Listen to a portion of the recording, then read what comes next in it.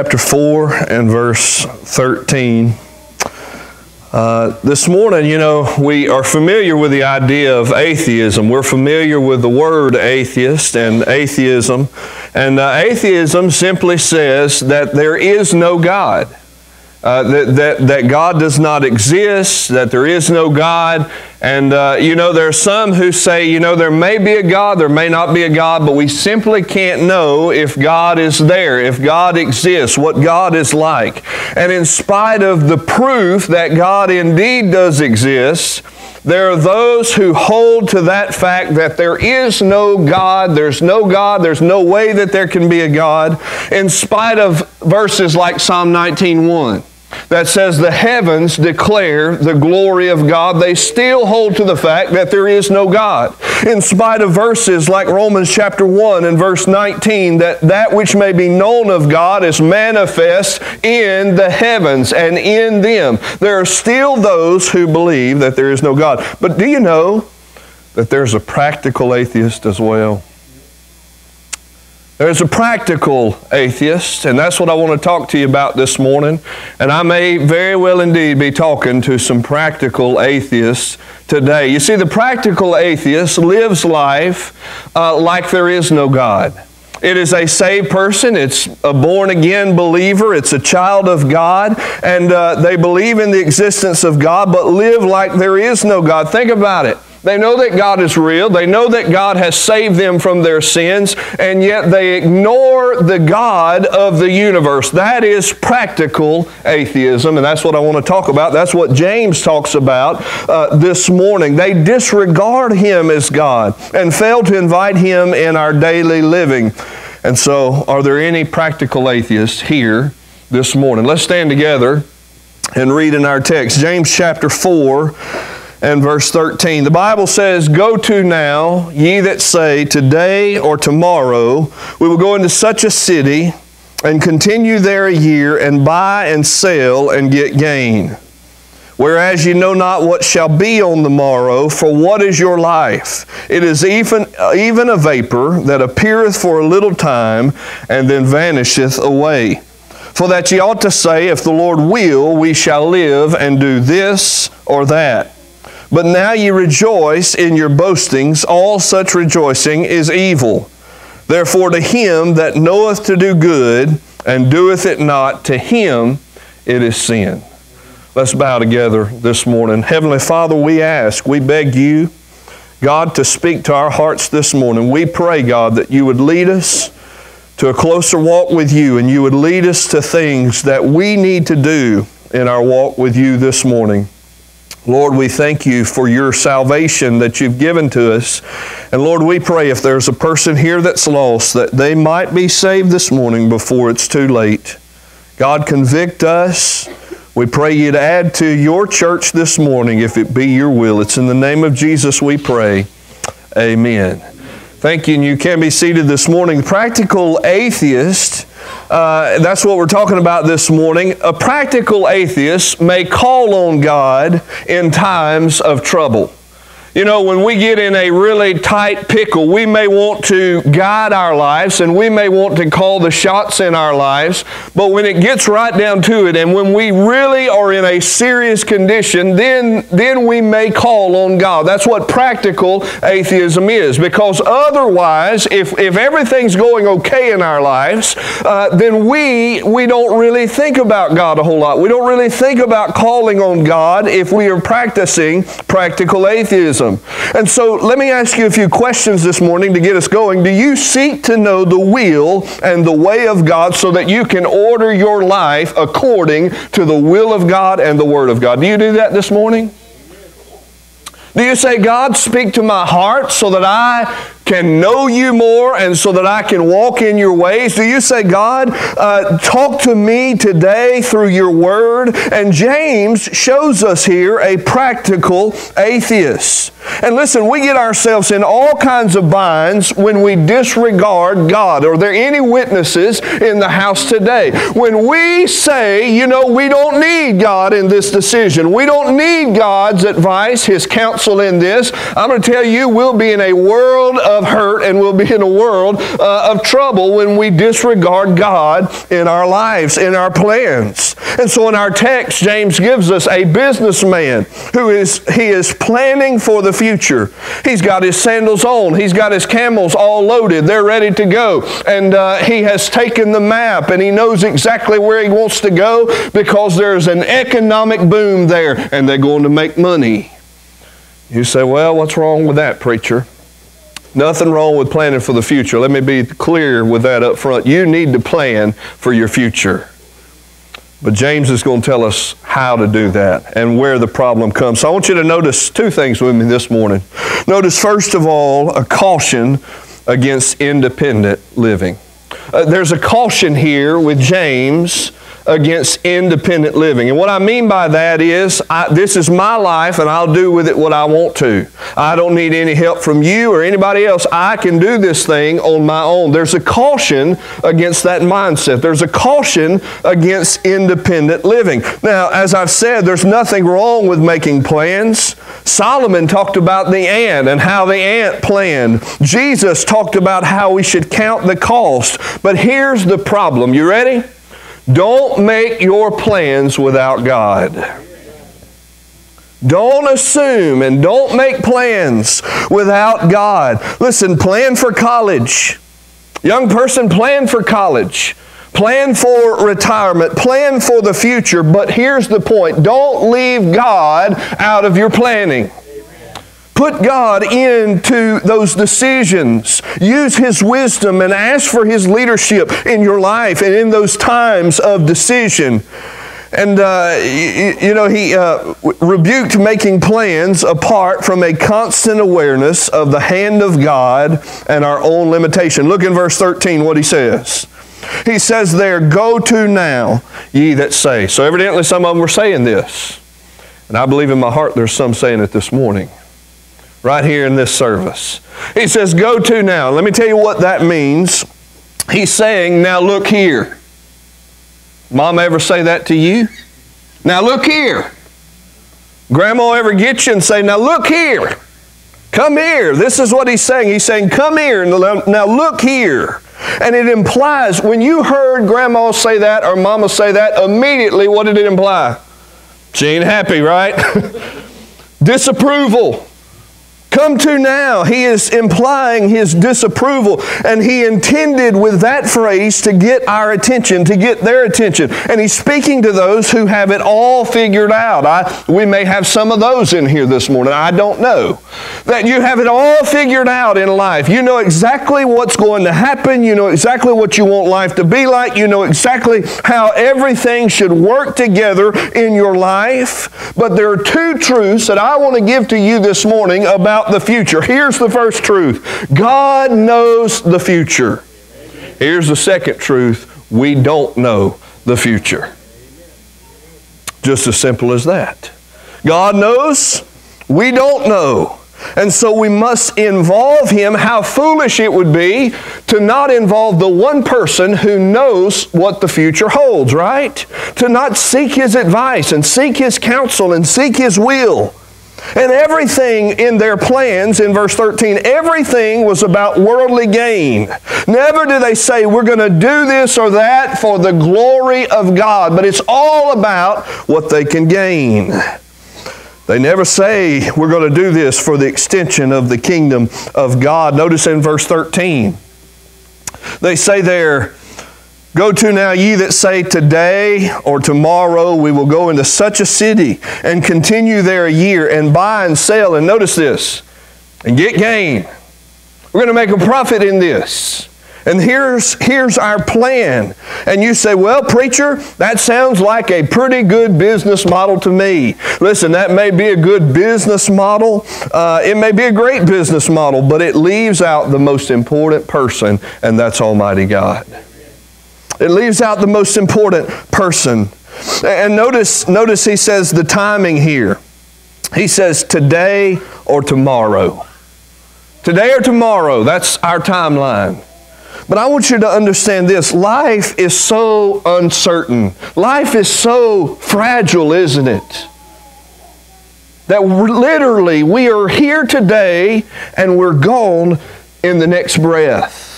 Life is so uncertain. It is so fragile. In fact, Proverbs 27:1, Solomon said this, "Boast not thyself of tomorrow, for thou knowest not what a day may bring forth." We don't know what's going to happen this afternoon, much less what's going to happen tomorrow, much less in their business model what would happen a year from now. And that's what they talked about here in verse 13. And so notice the place. They had the place mapped out. They took the map out, they spread it out, and they pointed to the city, and they put a pin in it, and they said, here's a growing city, here is a thriving city, and it's a good spot for us to take our business. Notice the duration. They were going to stay there a year, and they were going to come back rich. They were going to get gain. And they take out the calculator, and they conclude, we're going to make a good profit in this city. Notice they were leaning on their own understanding, and they left God out. Now let me ask you this question, and I'll move on. Do we really want to be in control of our life? We can't even add 1 cubit to our stature. We're so frail. We're so weak. Life is so uncertain. Do we really want to be the one who is in control? Now, here's the second thing about independent living. The first thing was don't make plans without God. Here's the second thing about independent living. Don't fail to recognize the uncertainty of life. The uncertainty of life. And it seems like so much lately here we're reminded of the uncertainty of life, aren't we? Life is fragile. There's a funeral service this afternoon of a former pastor here. Life is uncertain at best. And you say, well, I got a long time till I got to worry about dying. You don't know that. Notice he says in verse 14, whereas ye know not what shall be on the morrow, for what is your life? It is even a vapor that appeareth for a little time, and then it vanisheth away. He's asking the pointed questions here again. He's saying, consider the frailty of your life. We don't know what will happen tomorrow, much less a year from now. W.A. Criswell said there must have been a kindness and a goodness of God in veiling the future from our eyes, for if a man knew what the morrow would bring, he would live in a constant fear and foreboding. Dying, he would die 1,000 times, waiting on that time that he knew was coming. He would die 1,000 deaths before dying just once. Fainting, he would faint 1,000 times before he came under the stroke of that faint. So listen, here's the frailty of life. Men have choked on a gravestone. There have been stories of people being killed by a tile falling from the ceiling. Poisoned by just a little drop. I think it's Spurgeon who said this, it's a marvel that man even lives at all. Think about all the things in your life that could have taken you out, but here you are. But listen, think about all of the things that still can take you out, because life is so uncertain. We don't know what is coming. The Bible talks about life like this, and he says here it's a vapor, which is a shadow. It's a figure of speech in the Old Testament. It's like a puff of smoke. It appears and then it vanishes. It's like the morning dew. It's there and then it's not. Life is short. The Bible describes life like this. It's a shadow that declineth. It's a breath. It is grass that is withering away. It is few days and full of trouble. That's how the Bible describes the vapor of our life. We all have an hourglass hanging over our head. We don't know what tomorrow will hold. Here's something good I liked. When as a child I laughed and wept, time crept. That's how, I remember that. And I thought I'd never get 18 years old.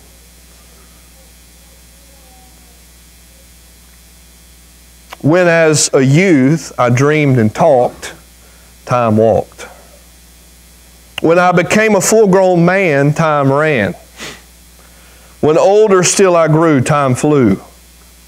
Soon I shall find in passing on that time is gone.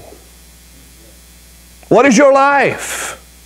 It's a vapor that appeareth for a little while and then vanisheth away. Get God in your plans. Get God in your plans. And understand this, that our life is fleeting. Whatever we're going to do in our life, we must do it while there is time. We must do it now. Here's the third thing about independent living. Don't fail to acknowledge God. Don't fail to acknowledge God. Look in verse 15 at what it says. In verse 15, for that ye ought to say. And I believe my grandma could have wrote this verse in the Bible. This is where she got it from. But every time I'd say, Grandma, I'm going to do this. You know what she'd say? If the Lord will. If the Lord will. She's telling me, include your plans, acknowledge God. And he says here in verse 15, for that ye ought to say, if the Lord will, we shall live and do this or that. If the Lord will, we'll go to this city and we will stay there a year and we'll buy and sell and get gain. If the Lord will. That's what you ought to say. That's what James is saying here. We think we can go anywhere we want, do anything we want for however long, and not be subject to the will of God. What he's saying is make all plans in light of His will. Let me ask you, are you doing that, child of God? Are you making all your plans in light of His will? Every transaction that you make, are you making financial decisions based on the will of God? Based on the plans of God, the place where you work? Are you praying about that place? Are you praying about the decisions of your family? And he says you ought to say, this is not an excuse to do nothing. This is not just a saying of empty words, but he's saying this should be the desire of our hearts. If the Lord will, we shall do this or we shall do that. If the Lord will. Listen, we can't sit on a bench somewhere and just our whole life say, well, the Lord's never willed. Now, the Lord does will. But he's saying, pray the will of God. Now listen, God's will is always good and acceptable and perfect. That's what Paul said. God's will, we'd choose it if we had wisdom and knowledge, and if we were wise enough to choose it, we'd choose the will of God. We should desire the will of God because it is good and acceptable and perfect. Paul knew this and he lived by it. Let me give you 3 verses. Acts chapter 18 and verse 21. It says, but bade them farewell, saying, I must by all means keep this feast that cometh in Jerusalem, but I will return again unto you. Notice what Paul says. If God will. And he sailed from Ephesus. 1 Corinthians chapter 4 and verse 19. But I will come to you shortly. Notice this. If the Lord will. In 1 Corinthians chapter 16 and verse 7. He says, for I will not see you now by the way, but I trust to tarry a while with you, if the Lord permit. What a way to live our lives. Listen, I don't care how old you are this morning, how young you are. We all need this message. We need to acknowledge God in how and what we do. What a message. And then notice the 4th thing about independent living. He says, don't fail to realize that living independently is sin. In verse 16, he says, but now ye rejoice in your boastings. All such rejoicing is evil. They're bragging about it. They're bragging about what they're doing and the plans that they're making, and they're boasting about it. They're taking pride in their ability to map out this thing in their life. Let me tell you, child of God, if we're not careful, we will take pride in our ability to map out our lives. And he talks about boasting. He's saying you're glorying, all of your bragging about this, about what you're doing in your life. He says it is evil, it is wicked, and it makes no sense. That word is talked about the town quack, a wandering quack, just making no sense. He says all such rejoicing, it's evil, it's wicked. And so he's cautioning us here against independent living. Man, I don't know. I don't know how to convey this the way it's on my heart. But especially you young people, listen to me. You want the best life? Include God in your plans. You want the best life? Acknowledge Him in everything you do. Don't just say, well, I'm going to do this, and I'm going to do this, and I'm going to marry them, and I'm going to go to that college, and I'm going to go to this trade school, or I'm going to go right out of high school, and I'm going to do this. Listen, if the Lord wills, don't live independently, because what you are, you're a practical atheist. You know God's there, He's your Savior, but you're living like He doesn't exist. Now notice secondly in this text, a challenge to independence living. You kind of got to look on the screen of your bulletin for that. There's a caution against independent living, but there is a challenge to independence living. And look at it in verse 17 here.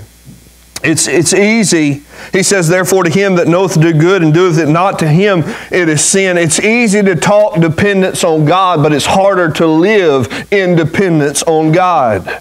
Because we do like our own lives and we like to order our world. But truth, listen, when we understand the truth that is sin to live independent of God and not independence of God, when we learn that truth brings responsibility. And guess what that does? It makes us accountable. And when we refuse to do that, here's what it is. It's sin. When we refuse to do that, we are accountable now. And our faith is proven by our action. Listen, it's not how much word you know or how much word you respect that puts you right with God. It's how much word you obey. It's how much word of God that you and I obey. And here's the point. We all know more than we do. But uncertainty of life shouldn't paralyze us. But here's what we should do. We should find the good and we should do it. You say, well, I'm not going to come out the house because I don't know what tomorrow holds. And I'm afraid of what tomorrow holds. Listen, don't let that paralyze you, because put your faith in a God who knows tomorrow, and He's never failed you before, and He's not going to start with you, and He's not going to start today. He is a faithful God. Don't let that paralyze you, but put your faith in action and your fear will flee, and find the good and do it. Notice he says to him that knoweth to do good. What is it? What's he talking about? Who's he talking to? He's talking about those who make plans. In context, he's talking about those who make plans without God and then they brag about their plans. For him that knoweth to do good, and the word good means morally excellent and praiseworthy. It is morally excellent to seek the will of God and plan according to the will of God. So let me ask you, do you know God's will? Do you know God's will? You say, well, yeah, I'm doing it. Okay. Are you doing it? You say, well, I got saved. Praise God. But there's more in Christianity than you getting saved. That's the start of your Christian walk. You say, well, I'm a member of the church. Praise the Lord. Here's the point. What is God's will for your life right now this morning? What's God want you to do today? What's God want you to do at this moment in time? Do you know God's will? If you don't, you got to find it. It's up to us to find the will of God. We find the will of God through the Scriptures and through the Spirit. But notice what he says, to him that knoweth to do good and doeth it not. Refusing to do the will of God. Listen, this isn't a problem with knowing the will of God. This is a problem with rejecting the known will of God. I told you knowing truth holds us accountable and makes us responsible. It's never enough to know what is good. We have to do what's good. Not enough to know what's good. And so when we don't, it is sin. And the Bible says, to whom much is given, much is required. What's God want you to do? Are you doing it? Do you know it? What does God want me to do? I'm going to tell you where peace comes, and I'm about done. Peace comes from getting in the will of God and doing the will of God. Got anybody here this morning troubled? Maybe you're troubled about the future. Maybe you're troubled, you just got unrest in your heart. There's no peace there. Let me ask you this question. Are you doing the will of God? Are you inviting God into your life, into your plans?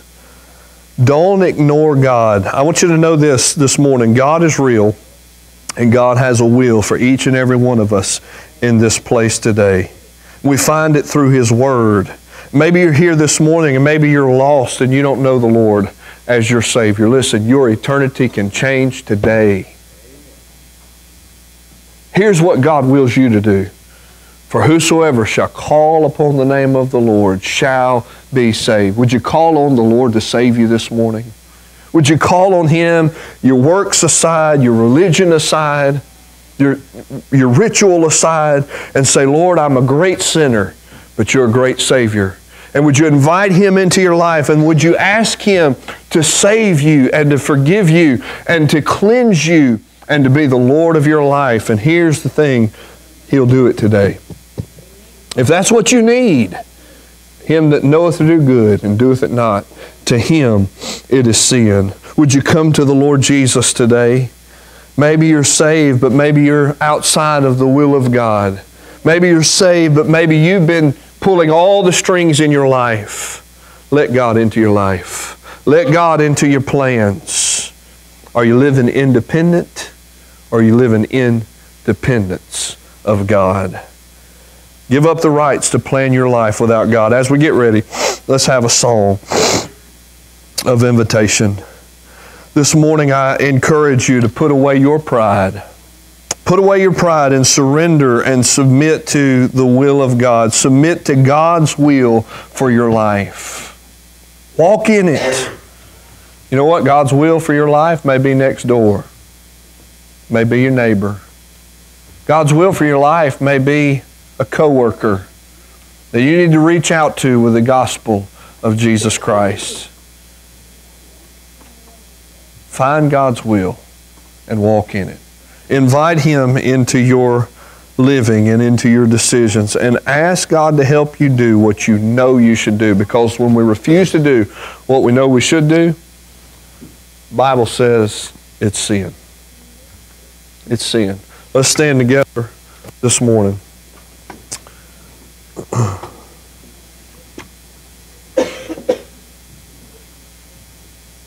Thank you. All right, what number will we sing today? 540.